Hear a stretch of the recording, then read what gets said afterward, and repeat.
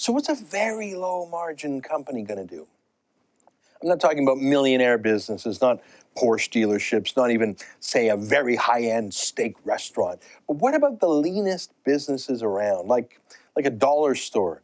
You ever been in a dollar store? It's a place where an item can cost literally $1. And that dollar, imagine buying something for $1. That dollar has to pay for the item itself, plus the rent of the building and the staff and all the other costs, the taxes, insurance, lawyers, whatever.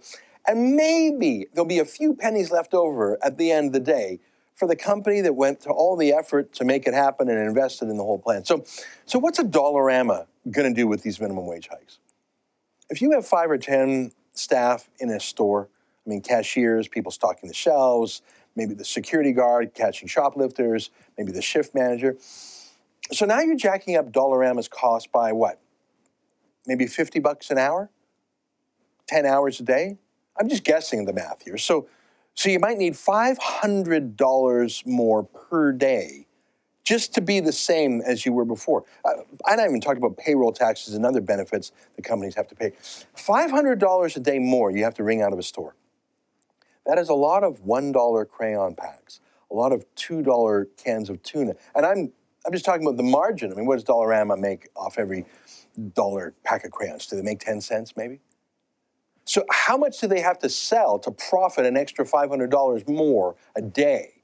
Do they have to sell $5,000 more of like crayons and party favors? $10,000 more to wring out $500 more profit just to keep Kathleen Wynne and Rachel Notley's promises? I don't know enough about Dollarama's business margins, but I do know this.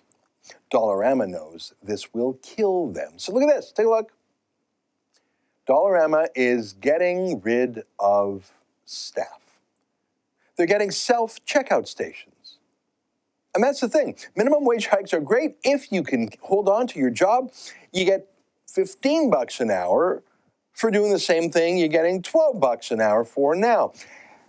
If you keep your job, if you keep getting as many hours a week. So it can work if you're lucky, or I guess you could get $0 an hour if you're fired or laid off.